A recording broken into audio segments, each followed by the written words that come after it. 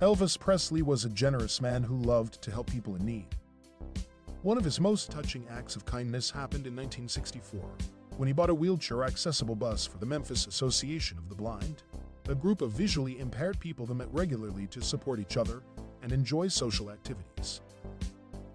Elvis had learned about the group from his friend George Klein, who was a radio DJ and a member of the Memphis Mafia.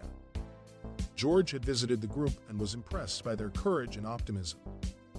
He told Elvis that they had to rely on public transportation or volunteers to get to their meetings and events, which was often inconvenient and expensive. Elvis decided to do something about it. He contacted a local bus company and ordered a custom-made bus that could accommodate up to 25 passengers, including 12 wheelchairs. He paid $35,000 for the bus, which was a lot of money at the time. He also arranged for the bus to be painted with the words Memphis Association of the Blind and the logo of a white cane. Elvis surprised the group with the bus on December 18, 1964. He drove the bus himself to their meeting place and invited them to come outside. When they saw the bus, they were speechless. Elvis told them that he wanted them to have their own transportation and that he hoped they would enjoy it. He then handed over the keys to the president of the group, Mr. James Brown. The group was overwhelmed with gratitude. They thanked Elvis profusely and hugged him. They invited him to join them for their Christmas party, which he gladly accepted. He spent some time with them, chatting, singing, and joking.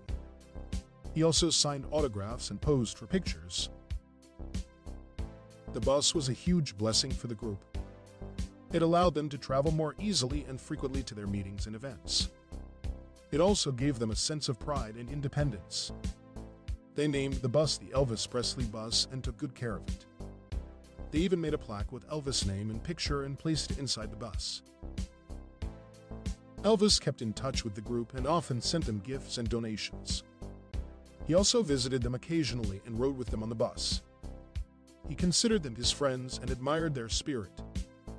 He once said, "They're some of the happiest people I've ever met." The bus was used by the group until 1976, when it was retired due to mechanical problems. It was then donated to Graceland, where it is still on display today. It is a reminder of Elvis' generosity and compassion for those less fortunate than him.